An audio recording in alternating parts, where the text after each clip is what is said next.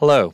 In this video, I'm going to talk to you about multi-level analysis in R using the lme4 package.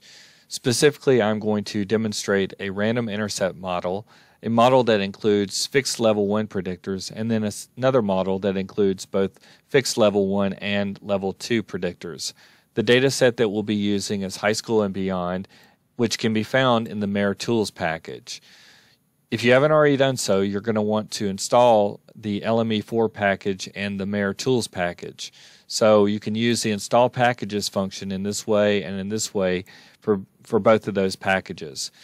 Also, the text file that I have open contains all of the commands that I'm going to be using in this particular demonstration, and I will have it available to you for download underneath the video description.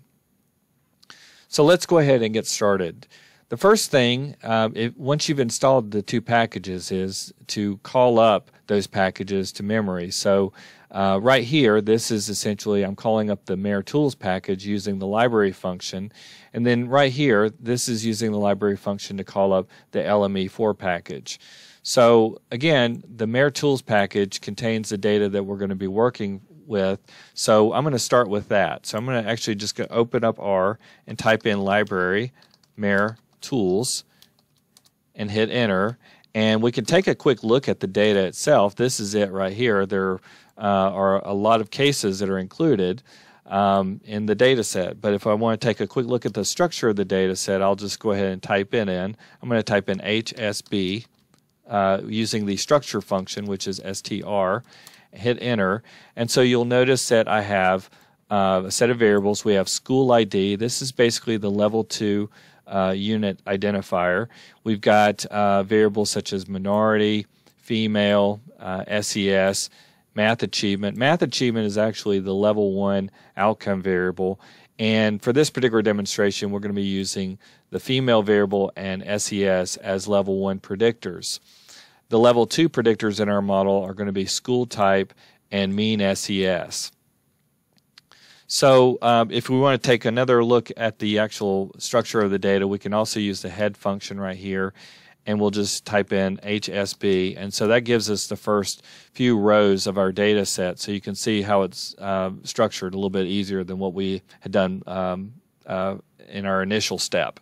So you can see there's our school ID variable, minority, female, SES, and so forth.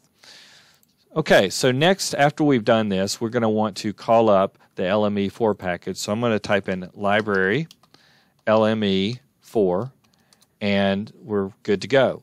So we'll start off our analysis with a random intercept model. So the way that our syntax is laid out, first off, you'll notice that I'm creating an object in R called model1. So we have an arrow pointing to it. This is just basically a less than sign and a hyphen. And everything to the right of this is basically containing our model information and all the details to run the model.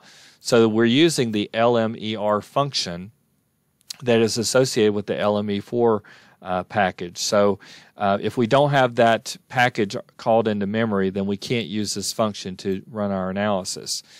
So next, you'll notice that within the parentheses we have the dependent variable math achievement. That's our level 1 outcome variable.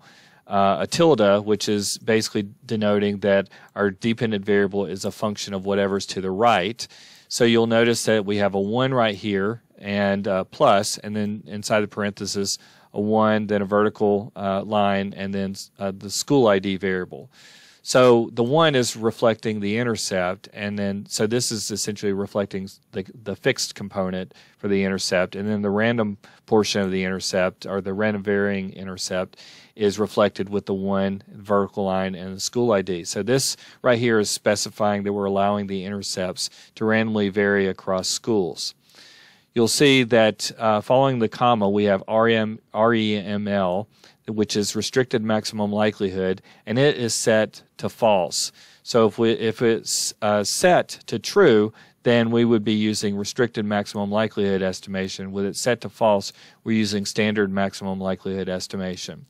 Then you'll notice that we have data equals HSB, which is the data frame that contains our data, and that's what we just called up from the lme4 tools package. On the next line, you'll see that we have summary, model 1. So this is going to get us summary information for a model. And if you want confidence intervals, you can use this function right here, CONFINT, for confidence interval, and model right here. So in carrying out these analyses, I'm actually just going to do a lot of copying and pasting from this text file into R to expedite things. So I'm copying this, and I'm going to paste it in and hit enter. And just kind of looking at our output, you'll notice that we have, basically our model information, what we've typed in, the data. This is our name of our data frame. You'll see that we have the AIC, BIC, log likelihood, deviance, and so forth. So a lot of the standard information that you get when you are running HLM. You'll notice that we have a section for random effects. So basically, the name of our level 2 variable is school ID, and you'll notice that we have the intercept, that's the name of our parameter, and basically we have the variance of the intercepts across the schools, which in the context of a random intercept model is just basically the variance of the means on our level 1 outcome variable. So it's basically the variance of the means across the schools. The standard deviation is just basically the square root of the variance here. The level 1 residual, the variance component, the variance is this number right here, and then this is the standard deviation. You'll notice that we have a description of the number of observations, the total observations, the number of groups, which was 160 for the number of schools. We have fixed effects, and then we have essentially the name of our parameter, in this case is intercept. Then our estimates, standard errors, and t-values, and so forth. And then down here you can see we have the confidence intervals that are given, and the one that to mainly key in on if we were interpreting this is probably going to be the intercept, the confidence interval for this. So this is the 95% confidence interval that is formed around our estimate. Okay, so that's basically most of the information for the random intercept model. I do want to just take a quick side note and say that if you wanted to calculate the interclass correlation coefficient, you could easily do so using the lme4 package. If you didn't want to do this by hand, you can use the lme4 package, and this function ICC is associated with it. So you'll notice that we have outcome equals and then the name of the dependent variable at level 1, math achievement, in quotation marks, the group is set equal to the school ID variable, which again that's the level 2 variable reflecting group membership. Then we have data equals HSB, which is again the name of the data frame. So if we calculate this, I'm going to copy this and paste it in and hit enter. And so you can see right here, this is the ICC for our random intercept model. Okay, so next up, let's add some level 1 predictors. So in this case, I'm creating another model, just calling it model 2. And the structure is largely the same. You'll see that right here I've got the intercept. These are the 2 level 1 predictors. And remember that basically all of the predictors and so forth are separated by plus signs. So you'll notice that we have female right here. That's the first level 1 predictor, level 1 predictor SES. And then we're still allowing the intercepts to randomly vary across the schools. And so our maximum likelihood estimation is still set. There's our data frame name and so forth. So I'm actually just going to go ahead and copy this and paste it in. And so now you can see in this particular case, again, this is the variance of the intercepts, standard deviation of the intercepts, the residuals at level 1, standard deviation of the residuals right here. You'll see that now we have female, and then this is our estimate right here, and SES, which is our estimate right here. So basically these are the regression slopes for, again, female and for SES. So basically, given that this coefficient is negative, this variable is coded in the direction of male being 0, female being 1. So basically what this would indicate is that females scored lower on math achievement than males. And then SES, basically students with higher levels of SES or higher in SES tended to exhibit greater levels of math achievement. So you can see that we have our t-values that are given right here. And you can basically see that both of our predictors are statistically significant within the model. So that's basically our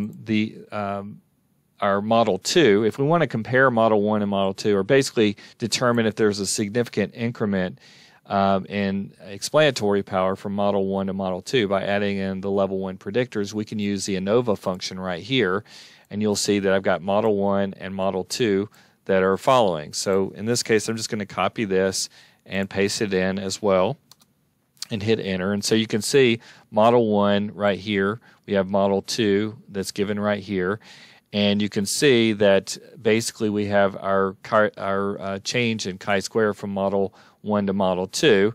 And you can see that this is statistically significant. So there's our little 3 stars right there, indicating that we have a significant improvement in fit as a result of including the Level 1 predictors. So again, you could use the confidence interval function if you want to obtain those for the parameter estimates in the model. So there you can see there's our intercept, female, SES, and then we have our 95% confidence intervals for each of those. Okay, so next up what we'll do is we will add in 2 between school factors, which is school type and mean SES. And the school type variable is actually reflecting whether a school is public or private. So a code of 0 on that variable is essentially designating a public school, a 1 designating private. So you can see that we basically just added to our previous model with the Level 2 predictors included. So everything else is exactly the same, and so now I'm using the summary function down here to look at Model 3. And if I wanted to see if there was a significant increase in fit between Model 2 and Model 3, we can use the ANOVA function right here. And then down here you can also see I'm using the confidence interval function in order to obtain the interval estimates for the predictors in the model. So I am actually just going to go ahead and copy this and paste it in and hit enter right there. And so you can see that now we have everything. So once again, we have our entire model and everything that we've put in. Data, again, HSB. We have our, again, the standard fit indices, AIC, BIC, etc. With random effects, you can still see that we have the variance of the intercepts, standard deviation of the intercepts, the Level 1 variance, Level 1 standard deviation. And you can see now there's female SES and our predictor school type and mean SES right here. So basically, as you can see, all of these are statistically significant in the model using our T values. You can see that. So again, basically females scored lower on average than males when it came to math achievement. Students with higher SES tended to perform better in terms of math achievement. Students with school types, students in private schools tended to do better on math achievement than public, and then students in schools with higher mean SES tended to do better than those in schools with lower mean SES. You can also see that in terms of the chi-square test right here, this is the our p-value, and you can see it's indicating significance. So between Models 2 and Model 3, there was a significant increase in fit as a result of adding in the Level 2 predictors. And then down here, again, we have our predictors and along with the 95% confidence intervals. So that pretty well concludes this demonstration, and I hope you found this video useful. So thanks for watching.